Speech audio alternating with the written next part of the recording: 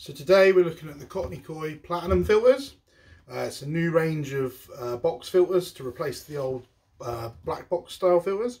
I think they're much nicer than the old black box style.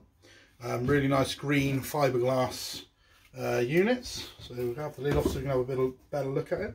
So they can come with an optional 15 or 25 watt UV.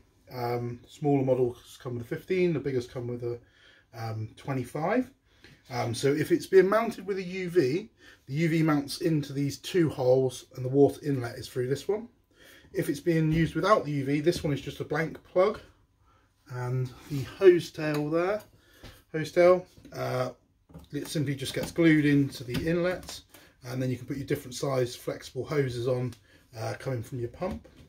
It also comes with a short outlet pipe, which simply goes into this outlet. You can obviously extend that with 50mm black waste pipe to go down a water feature or anything you need.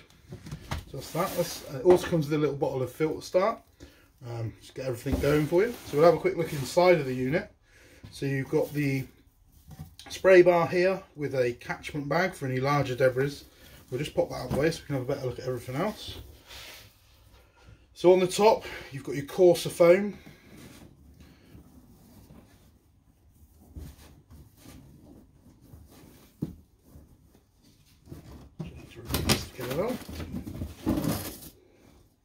So on the top you've got your coarser foam, then you've got your medium foam, then you've got your fine blue foam, and then you've got your carbon impregnated foam. You've also got your filter wadding, much finer for polishing.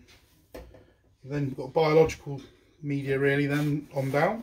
You've got a layer of Japanese matting, or blue matting to be more precise. That goes on there as well. And then you've got some of the Kintama biological media, and then you've got your little strainer section there in the corner. So that's the unit. Great little filters for the smaller pond, and that is the Kockney Koi Platinum filter.